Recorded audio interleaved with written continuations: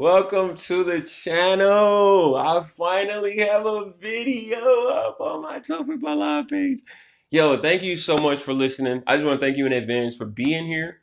And I'm just so excited about this channel that we're starting. I'm excited about this journey that we're embarking on right here with this one. I'm gonna, well, start the timer.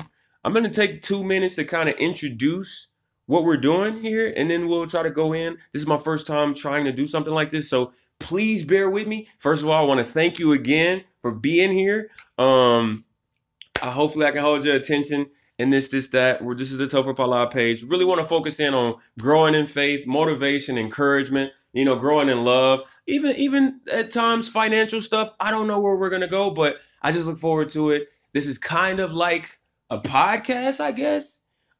But it's not really about just what I'm thinking. I really want to reflect on the content that I have at my house. Like I want to reflect on the books that I have at my house. I want to reflect on the teachers that I read and that I stay close to. I want to reflect on that publicly, through the YouTube content, because for two reasons. One, my family and friends,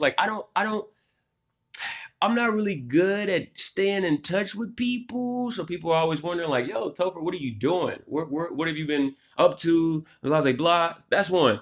Two, I want to, well, hold on, let me finish that thought. I'm not really good at keeping up with people. So I would really love for people, my family and friends, to know what's going on in my life. And this is going to be a clear example and a clear portrayal of what's going on when I'm at home, when people can't contact me. This is what I've been doing.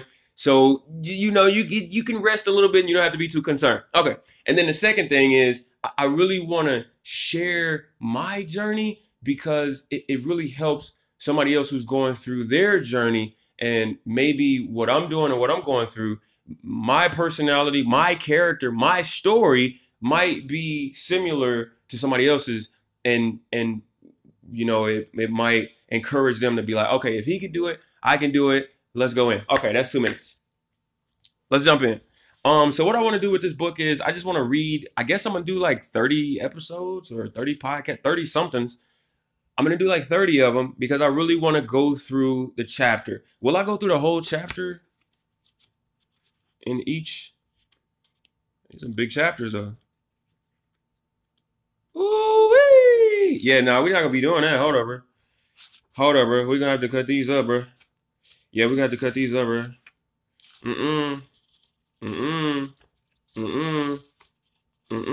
Nah. No, sir. So chapter 1 is gonna be like 4 or 5 parts. I'm gonna put that out there right now. How long we're gonna make these episodes? I don't know. Let's just jump in though. So Mike Bickle, growing in prayer.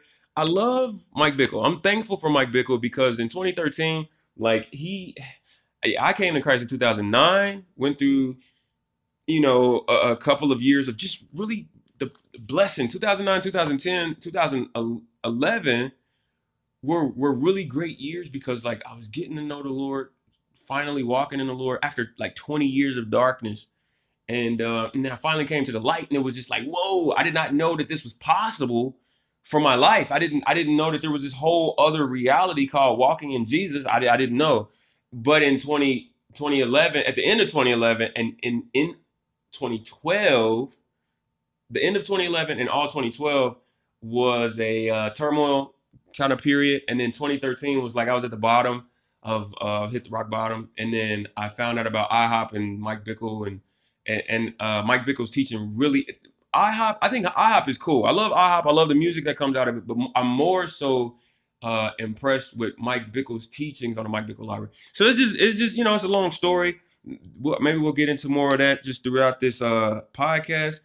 But I'm just really thankful for Mike Bickle because he helped me to get off of the ground in 2013, and I've just been reading his writings ever since then. And it's just a beautiful thing, and I think it's amazing that I get to live in the same time period as this guy. So I'm super excited about it. Anyway, let's go in. Let's just jump in. So, growing in prayer, a real life guide to talking with God. I want to grow in prayer. So let's go. Chapter 1. Part 1 is the foundation for prayer. So it's broken up into parts. Man, this first, I feel like I'm gonna be boring some people with this first episode. I just gotta go in and stay confident. So it's broken into 5 parts. Part one, it's like 7 chapters. Part one, the foundation for prayer. Part two, intercessory prayer. Ooh, that's gonna be fun. Part three, devotional prayer. Part four, going deeper in prayer. Part five, the integration of prayer and worship. I'm sensing a theme here. Prayer. Part six, the end time global prayer movement. Ooh, that's a little bit over my head right there, but I look forward to getting into that, like a month from now. Okay, part one. Let's do it. Let's do it. Chapter one. Let's go. I don't want to read all that extra stuff. We just can go straight in. Also, I do want to say, like, I haven't read this book in a minute, so it's about to be a lot of fresh content, and I just want to reflect on what's going on. So anyway, I didn't know that I was going to become an audiobook author. I mean, not author, but an audiobook narrator. But here we go. Hopefully, I don't get copyright striked for reading this book on stream. I do not own this book. I don't own the thoughts of this book, and So let's get it. Chapter one. Call to pray. We begin our journey of growing in prayer by acknowledging that prayer is not only for beginners but also for mature believers. Otherwise, there would be no point in trying to grow in it. The Lord calls every believer to a life of prayer, no matter how long he has been saved or how experienced he is in this discipline. The best thing all of us can do to improve ourselves, our lives, and our relationships is to grow in prayer. Prayer is a means of connecting with the Holy Spirit, who energizes us to love God. Our love for God then causes us to overflow in love for others. Jesus made an absolute statement about our inability to walk in the fullness of our destinies in God without growing in prayer. I need to be taking notes. He said that unless we abide in him, we can do nothing related to bearing fruit or maturing in our spiritual lives. John 15:5, he who abides in me and I in him bears much fruit, for without me, you could do nothing. Let's reflect. He said prayer is not only for beginners, but it's also for mature believers. Um, you know, I don't know how to reflect on. Let me go in real quick. We don't know the direction we gonna go, but we gonna go somewhere. Um, prayer. So prayer. Over the years, I've just heard so many different people talk about prayer, and it kind of it's kind of confusing. I'm gonna be humble. I just want to warn everybody. This podcast is about to be a confessional, so buckle your seatbelt. But prayer to me is kind of confusing because I don't know if it's like you're on your bedside, on your knees, and you're praying, or if you pacing back and forth in a room with music playing, or you actually go into a physical closet and close the door, and or if like you have to speak in tongues or you don't speak in tongues. Like I don't know. I don't know. I've heard so many things that I don't know.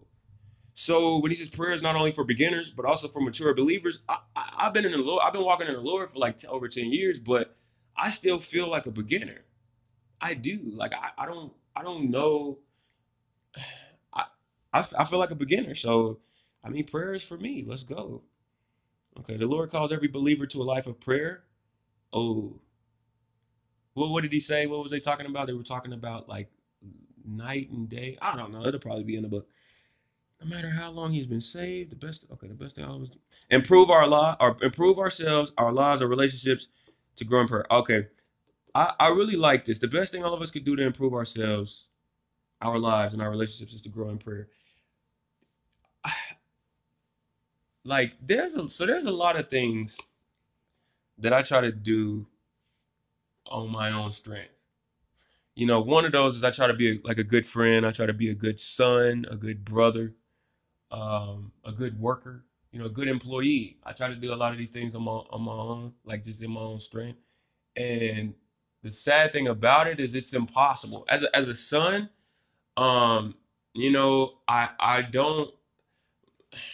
As a son, I'm very stubborn and and prideful in the sense that I want to establish my own existence. Um, and so I often try to distance myself from my parents because I want to establish my own existence and I want to establish my own success. I want to establish my own quote unquote kingdom. And it's hard to honor my parents and to serve my parents um, without first humbling myself under the right hand of the Lord and understanding that I need the Lord, and trying to walk in a lifestyle of, conversing with the Lord.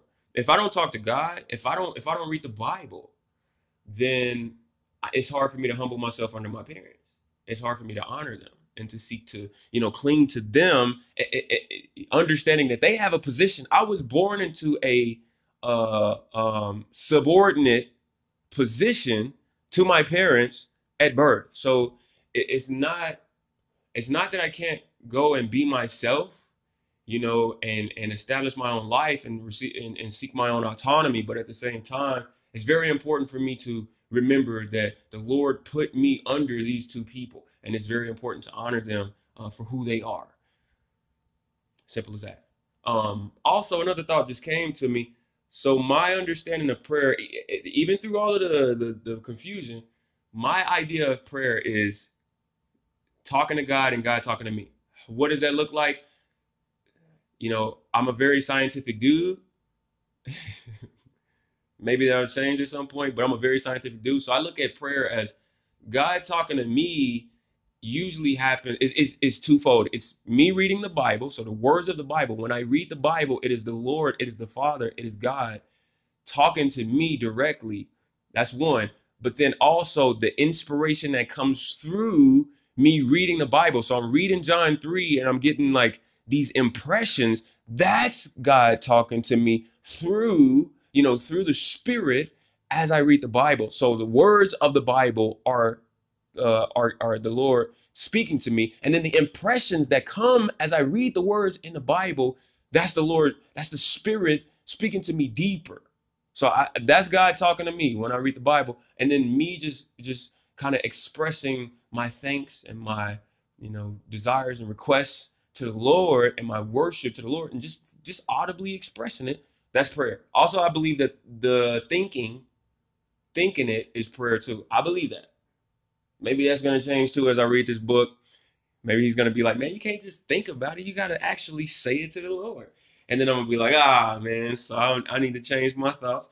But yeah, but to improve, I feel like the biggest improvements in my life, first of all, as a son, even as a brother, the biggest improvements in my sibling relationships have come as I walk close to the Lord, in fellowship with the Lord, and then interact with my brothers and my sisters. And I'm talking about my physical brothers and sisters. It goes the same for my spiritual brothers and sisters. But I'm talking about physical for now. When I try to relate to my brothers and sisters, we have history. We grew up with certain values. We grew up with certain opinions. We grew up with certain like animosities that we have to work through, and that we had to work through. And so if I relate to them just off of like the physical, there's really not a lot to go on. But as I talk to the Lord and I receive the love, the joy, the peace of the Holy Spirit, and it's just in me, I start to talk to my physical brothers and sisters. I start to talk to them differently. I think they can feel it too. As far as work, the biggest improvements that I've had as an employee, just being humble, learning to be humble and serve where I need to serve. Those times have come when I've been walking with the Lord and fellowship with the Lord. When I go to work focused on getting a paycheck, bruh, I start slacking. I'm like, bro, I'm not trying, bro. I'm just trying to hurry up and get to next Friday, bro. I don't really care about nothing that I'm doing here today. I just want to get to next Friday. Anyway, let's keep going. And I think what I might do is let's just kind of reflect as we come to something good. Just reflect on it. But anyway, prayer, yes. Improvements, yes. Only through the Lord. Hold on. Yeah, let's keep going. Wait, reflecting on paragraph 2. I'm all over the place. Thanks for being here. Prayer is a means of connecting with the Holy Spirit. So I love that too. They pointed out a scripture where it said, the fellowship of the Spirit be with you. And they were like, man, talk to the Holy Spirit and spend some time with the Holy Spirit. And, that I feel like that is a very important part of my faith as well. And it has been, just being able to sit in the room and see the Holy Spirit as my counselor, as my helper, the one who helps me, and the one who speaks for me in my weaknesses, presses through those, the interceder, the intercessor. Yes, the Holy Spirit. It's been a powerful thing. Let's keep going forward. Let's keep going forward. Okay, our love for God then causes us to overflow in love for others. Again, when I can be humble under the Lord, it's so much easier for me to walk in humility with people. When I can, there's a song that I was singing earlier. I saw an app, and it's my Jesus, my Savior. Lord, there's none like you. In all of my days, I want to pray wonders of your mighty love. But that song, like, it's so, I bring it up for a reason. That song, like, when I hear that song, man, everybody in the room, y'all better step away from me because I'm about to get a quiet time. Simple as that. As soon as I hear that first, like, two notes, you better watch out. I'm about to fellowship. Simple as that. But when I feel the love of Jesus, for instance, through that song, and I feel that intimacy, it's so much easier for me to walk in love with people now. It's so much easier, especially my brothers and sisters in Christ. Like, when I feel the love of Jesus, it's so much easier for me to share the love of Jesus, with my brothers and sisters in Christ. If I try to talk to them from my flesh, bro, it's just you get the point. Jesus made an absolute statement. Oh, fullness of our destinies in God. I want that. I was just talking to a friend about that recently. I told her about, there are some people who want to use the grace of God to be like, you know what? I'm going to use the grace of God to kind of just do my own thing, and the Lord is going to receive me always and love me always. And I've just been encouraged by people to receive the grace of God, to use it to propel me into the fullness of what God has for me in this lifetime and for the next. I don't want to use the grace of God to say, okay, I'm going to do whatever I want to do, and then boom, I'm in the kingdom. No. I want to use the grace of God to say, I am standing in this beautiful mystery. Now I want to stand in it deeper. And I want to go all the way. I want to go all the way there where the Lord has called me in this life. That's where I want to go. I want the fullness of the destiny that the Lord has for me in Him. I want that. I want to use the grace of God to press into the fullness of the destiny that He has for me as I walk in Him. Simple as that. That was a lot right there. That was a lot, but I think we got through it. But yeah, I want the fullness. I want the fullness. That's just one of my favorite words in the faith, is I want the fullness. Okay, next one. We can do nothing related to bearing fruit or maturing in our spiritual life. And he brought up that scripture, he who abides in me and I am bears much fruit, for without me you could do nothing. So as far as bearing fruit, this is like, again, confession, man. Woof. I had a friend tell me, hey, repentance is, I was like, what is it? I think it's when you change your ways. They said, look at the scripture right here. It says bear fruit in keeping with repentance, or something like that. I need to have my Bible when I'm doing this. But it was so cool because it was like, bear fruit in keeping with repentance. And then if I look at this right here, if you abide in me, you'll bear much fruit. It's like, okay, so repentance, in a way, hold on. Let me slow down. Repentance, if I look at John 15 and that verse, I should have looked up that verse before I hit record. I'll find it right after this recording. But bear fruit in keeping with repentance. Well, check this out. I can only bear fruit as I walk with Christ, as I abide in Christ, right? So if I'm abiding in Christ, I'm bearing fruit, right? So if I'm abiding in Christ, that's my repentance right there. Boom. Abiding in Christ. You know what I'm saying? Walking with the Lord, talking with the Lord, staying in the quiet place with the Lord and bearing fruit. See, if I'm bearing fruit, that means I'm remaining in Christ. If I'm bearing fruit, that means that's proof of my repentance. I'm not trying to teach. I'm not trying to. I'm seeing this right now. And this ain't even a teaching moment. This is just a podcast. I'm just having fun. We had 20 minutes. We need to go forward. We need to finish this up. Okay, let's keep going. Next paragraph. Because we are not the source of spiritual life ourselves, we cannot generate it, nor can we receive it unless we abide in Christ. I like that. We cannot generate spiritual life. We got to abide in Jesus. Just as it is impossible for us to jump 100 feet, even if we push ourselves, it is impossible for us to generate spiritual life. Okay, I see you. It is not an issue of practice. We were not created to be able to jump 100 feet. And neither were we created to have spirit life while living independently of the Spirit. Ooh. We must abide in Christ and grow in prayer to make our lives work. I like that. The Holy Spirit will move in a new and powerful way in your heart and life as you take time to grow in prayer. The change may not happen overnight, but it will most certainly happen. The discipline of prayer will eventually become delight in prayer. Okay, so we started with discipline. I'm going to try this. We started as discipline, and then it turns into delight. So first I discipline myself to pray, and then it turns into a delight.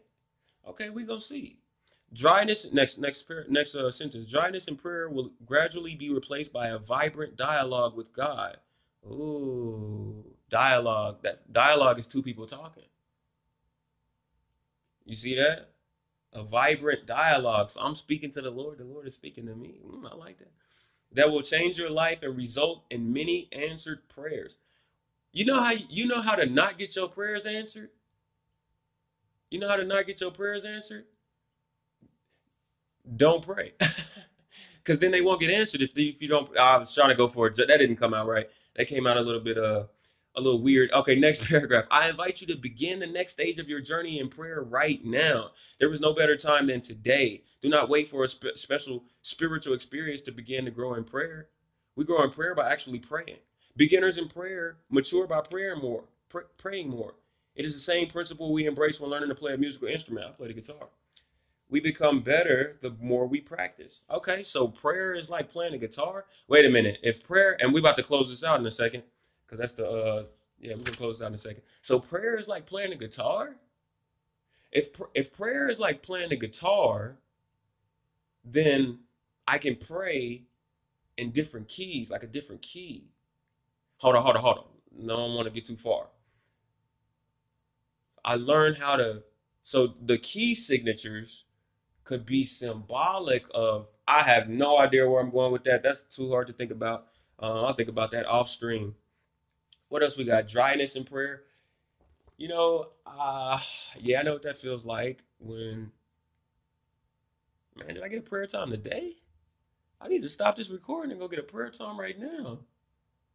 You know what? Yeah, I'm about to do that. I need to get a prayer time. Yo, so I just, that's the first segment of chapter 1. We're gonna go ahead and close out. Thank you guys so much for hanging out with me, talking with me. We could go on forever with this book and just talking. But what I want to do is close it out, and let's look forward to getting to that next one. Again, this is the first time I ever did something like this. If we're gonna keep going forward, I don't know what it's gonna look like, but hopefully it'll be cool, and hopefully I grow in prayer. So that's what I'm looking forward to doing. And again, thank you guys so much for listening. I love you guys. I'm so thankful and grateful for you. And if you've been trying to reach me, I'm sorry for being so distant. This is what I've been doing. I've been doing this and trying to grow, and I will see you soon, I'm pretty sure. And so again, thank you guys so much. I will see you in the next podcast.